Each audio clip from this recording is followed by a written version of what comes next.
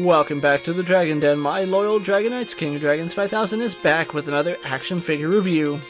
Today we'll be taking a look at the Figma Metroid Dread Samus Aran. And so here we have Samus posed and out of the packaging, and do we have a lot to unpack with this figure. Before we have a look at her details, let's run through her accessories. Samus comes with 3 different left hands for style posing, her standard arm cannon, and the Omega cannon.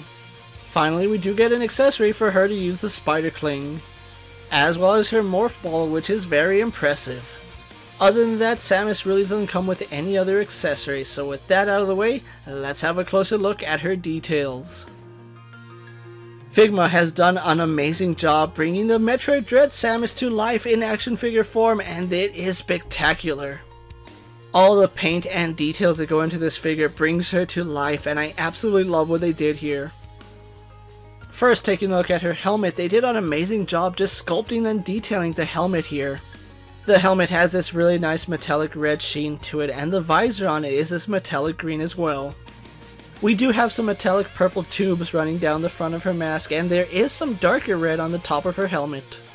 And all those panel lines look amazing, going all the way down to the ventilation on the back of her helmet. There is a lot to talk about on her torso. Looking at this very vibrant red on her chest, it looks amazing. It does have some green accents on either side of her chest, and there is some metallic blue in the center of her chest as well. Along her shoulder connection, you can see there is some metallic blue parts to it as well.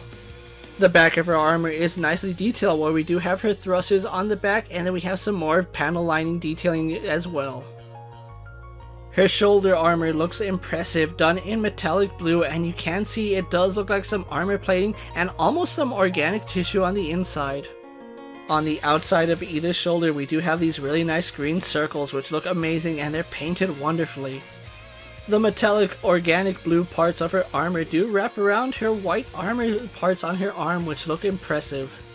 Her left arm is pretty standard, where we do have that metallic blue armor crisscrossing along the white part of her armor as well.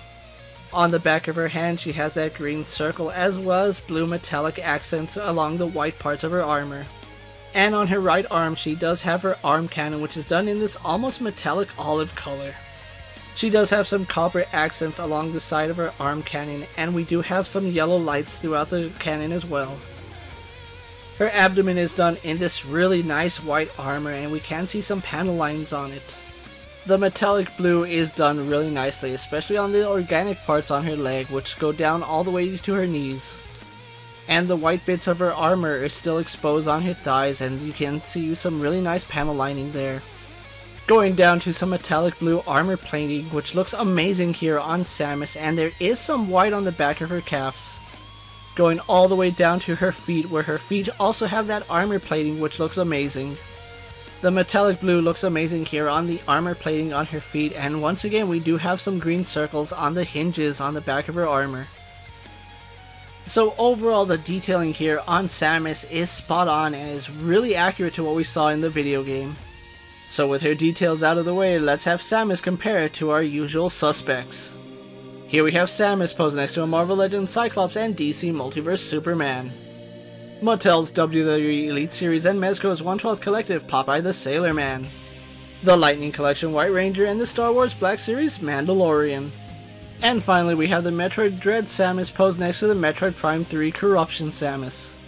So overall, she will scale nicely to the rest of your 1/12 scale. Unfortunately, she's not the size of domestic figures. So with her comparisons out of the way, let's have a look at Samus's articulation. Samus has a ball joint in the head and a ball joint in the neck. Butterfly joints and ball-socketed shoulders. Arms go out to the side and do a full 360. Swivel at her bicep and Figma joint in her elbow. A ball hinge in her left wrist, double ball joint in her torso, and a ball jointed lower torso. Legs do kick forward, go back, out to the side, have a thigh swivel and upper knee swivel. Double bend in her knee, ball hinge in her ankle, and finally a toe hinge. So overall, an impressive articulation scheme here on the Metroid Dread Samus. So with everything said and done, let's get Samus posed for my final thoughts. The Figma Metroid Dread Samus is a very impressive figure, and I have to say, one of the best figures to come out in 2023. The amount of detail done here on Samus is very impressive, and the paintwork is phenomenal. It's honestly really hard for me to find flaws in the detailing here on Samus, because the paint is done spectacularly well. It's really hard to find any flaws in it. Add to it, this Samus is an engineering marvel. Being able to get her into any pose you can imagine, Figma went above and beyond to articulate Samus here. It's honestly really hard for me to find any flaws here with Samus, and it's almost a perfect figure. However, she is rather lacking in accessories, with only getting one set of hands, which is understandable for the character, but I'm not a fan of the spider cling accessory. If it was honestly up to me, I would have completely foregone the spider cling accessory and thrown in some blast effects for here with Samus.